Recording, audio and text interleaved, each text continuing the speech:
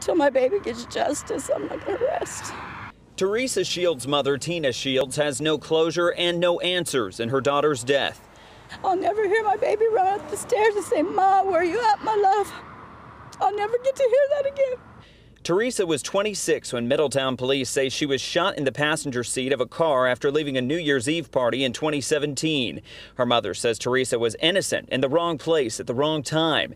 Now Shields' family is hanging posters across the area hoping for answers. Just so they have to look at her, so they have to see her face every day. And I want them to see my face too and see the pain that they're causing. 1.5 years later, the mystery is just as painful as it was from the start. Hope Dudley and the group You Can Speak for Me in Cincinnati helped the family mass produce posters.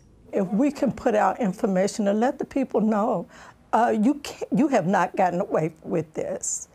Dudley, who lost her own son in an unsolved murder, says Teresa's case raises the continued need for a cold case task force and better rewards so people will speak up. Teresa's family hopes someone will soon. Anywhere I go, my baby's memories are there. They're good memories, but it still hurts. Now, the group You Can Speak for Me provided Teresa's family with the master file, meaning they can print as many posters and rewards cards as they want. They hope the more printed means an answer sooner. Reporting in Middletown, Dan Griffin, WLWT News 5.